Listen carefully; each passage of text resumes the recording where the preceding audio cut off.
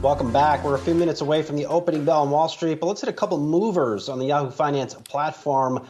Brad, I'm watching Seagen on a Wall Street Journal report that Merck may bid $40 billion for the company. Now, we reached out to Merck for comment. They did not return our request for comment. But Brad, this could be a pretty big deal for Merck as Keytruda, its key cancer drug, could lose patent protection over the next decade. Yeah, the mitochondria is the powerhouse of the cell, I've been taught, and oncology is the powerhouse for Merck results and sales here.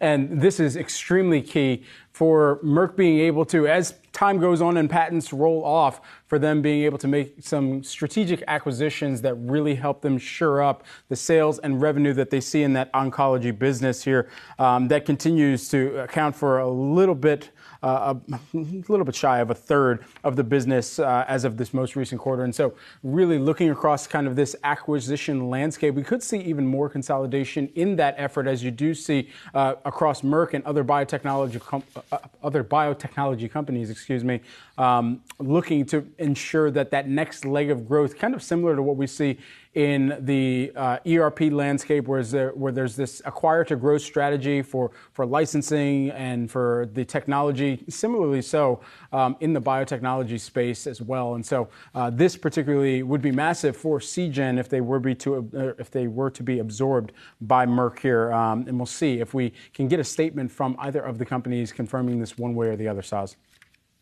Yeah, Seagen, a major player. Brad, last year, one of its key products, Adcetris, $1.4 billion in sales, and really looking overall, the company is looking to have over $1 billion in sales this year, close to, according to Wall Street analysts, I believe close to actually $2 billion. So a real legitimate company doing very important work. But Brad, you get the sense the bigger going to get bigger inside the drug space as they all position for the future of various diseases. It's not just Merck, it's also Pfizer.